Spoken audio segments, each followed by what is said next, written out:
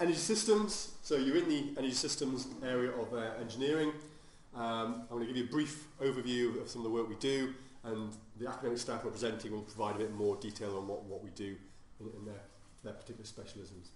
So first of all, a bit of context. The School of Engineering, engineering's been in Edinburgh for almost 150 years, but in various forms. It was brought together in 2002 as one single school. Before that, it was separate departments, which is what it's like at Strathclyde at the moment. But we brought it together as one general school. We have over 150 staff, 350 PhD students, MSc students, and 1,400 undergraduates. The teaching is taught within disciplines, but we have research institutes, and there are 6 research institutes, some of which are very focused on electrical, electronic, but some which are very multidisciplinary. So ours, Energy Systems, is probably the most multidisciplinary of all. So we have mechanical engineers, electrical engineers, civil engineers, mathematicians, chemical engineers. We have an applied economist in there as well. So it's a very diverse set of skills we have, and that's what you need for energy systems. But we work closely with other institutes like, oh yes, it does work. So we work closely with digital communications on smart grids. We work with infrastructure environment on water engineering and environment. And we work with materials and processes on use of materials in energy systems. So there's a lot of overlap and collaboration between the institutes. So within energy systems, we focus very much on low and zero carbon production of energy. We work on the distribution of energy of those sources from the source all the way to the end user. And we work a lot with industry and governments, Scottish government, UK government, European governments, to inform on policy. So we've got about 26 academic staff, 25 research staff, and over 70 PhD students, not including the ID core students. And all that is funded with about £20 million in the last 5 years from various organisations, just like at Strathclyde. We have to go for all the different funding bodies, and we work with similar funding bodies as they do at Strathclyde. So to give you a flavour for some of the work we do, the Renewables Challenge is very much look at the resources. You need to understand the resource. This shows the wave resource off the northwest coast of Scotland. You need to know the resource. You need to measure it. You need to model it. You need to understand how to interact with that resource to capture the energy. So you need to understand the types of devices, whether it's a wave device, tidal device, or a wind device. Once you've captured it, and so once you've understood the hydrodynamic interaction between the device and the resource, you need to then convert that into mechanical energy into a form of electrical energy. So we have work on machines, and then you have to deliver that to the grid. So you need some sort of power conversion in there to deliver to the grid, and then you need to control look at what happens on the grid side to integrate the renewables seamlessly, so you're satisfying all grid rules. And so these are the main challenges here, and so as a result of that, we have a number of groupings within the institutes to meet those challenges. So we have an energy and climate change group headed by Gareth Harrison, so he's going to say something a bit later. Offshore renewables on marine and wind energy, we have a number of people who work in that area, and some of them are presenting. And the machines, power electronics, again, machines is my main area, and you'll learn more about that later. And then over on the delivery side, power systems, smart grids, energy storage, and carbon capture and storage.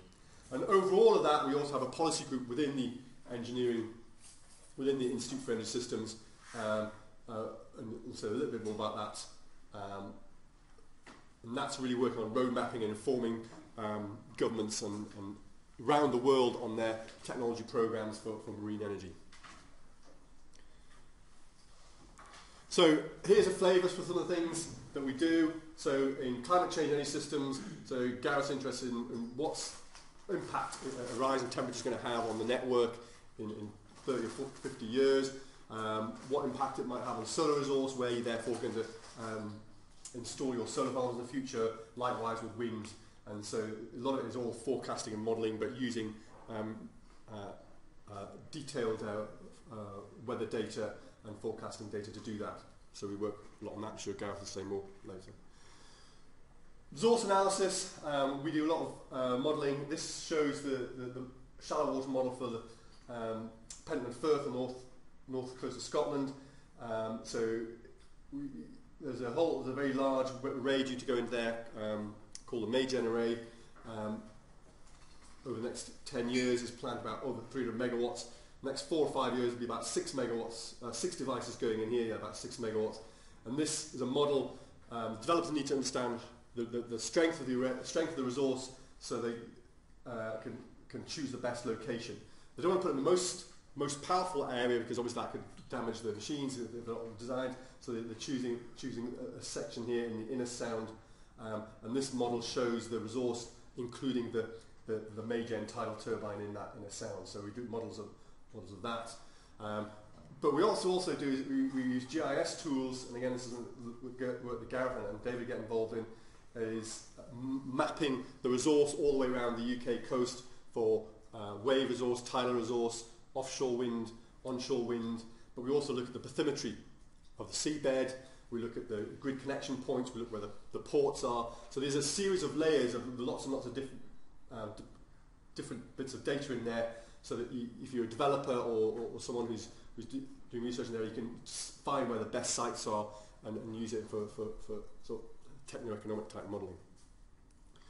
Marine energy testing, so you'll see some of the test facilities, and David will say more about those later, so I won't say too much about that. But we also do field measurements, so we do a lot of modelling work, testing in tanks, but one of our colleagues, Brian Seller, who I saw at lunch, is not in here, has been, and Duncan Sutherland, spent almost a year measuring tidal data up at IMechE, and this is the nacelle of the Alstom turbine, and these are a number of acoustic Doppler velocity measurement systems which they and then designed and installed on top of the turbine, and have a year's worth of resource data which they can align with loading data on the turbine as well.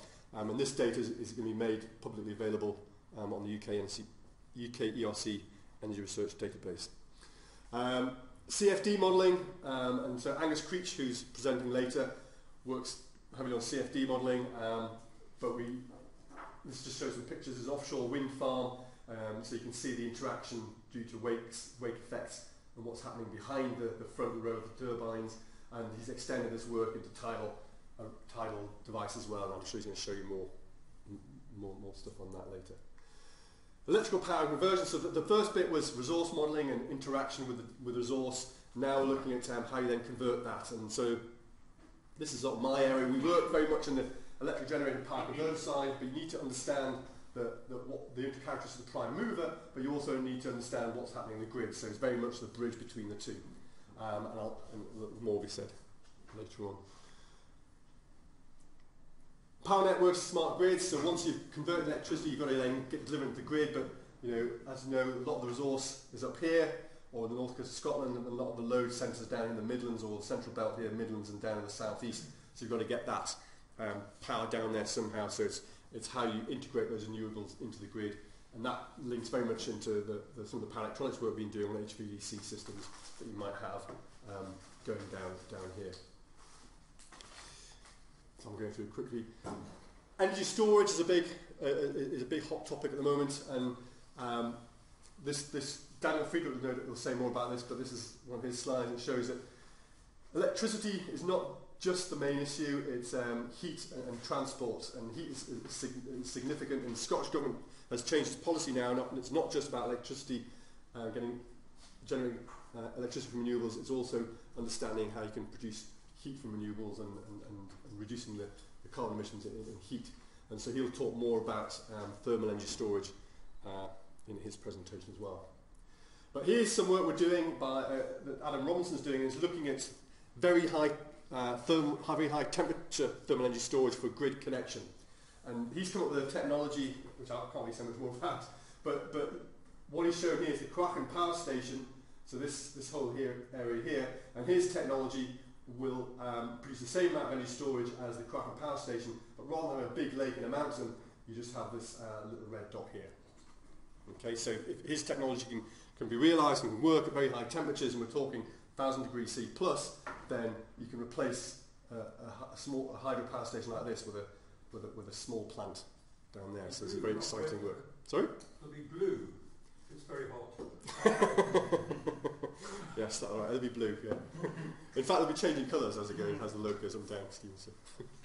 As I said, we do work on innovation and policy, and we work very closely in the past with the UK Energy Research Centre.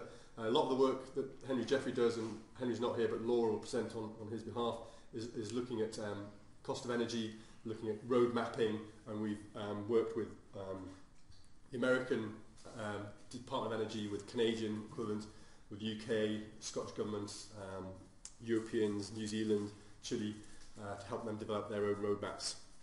So we're heavily involved with policy work there. And this is an example of the work he's done with the Chilean government, which led to a Marine Energy Research Innovation Centre established 2 years ago. So he went out there, helped them understand what they've got in terms of their resource, in terms of the physical resource, but also the human resource, and based on what they've got, they then developed a plan in order to develop marine energy. We also work on CCS, carbon capture and storage. So the Edinburgh University hosts the UK Centre for Carbon Capture and Storage, and our colleagues Hannah and Mathieu work in this particular area. And it's not just about the storage area, it's also how the storage plant interacts with wind, interacts with renewables, and is developing the technology to do that. So, as part of that, it's including biomass as well. So it's introducing biomass into the system. And finally, we have a small group which has just been established the last couple of years on clean combustion and the IC engine, and it's all about trying to improve the fuel efficiency by controlling the spray of the fuel into the chamber much more effectively. And what I didn't really understand was that in most engines, the engine manufacturer gets this control system as just a black box, and they really do not understand how you can control the spray. If you control the spray going into the chamber, you can actually improve the fuel efficiency by 20 to 30%, and but it's a very difficult thing to do. So we've got a group working on that now. So that's all I want to say.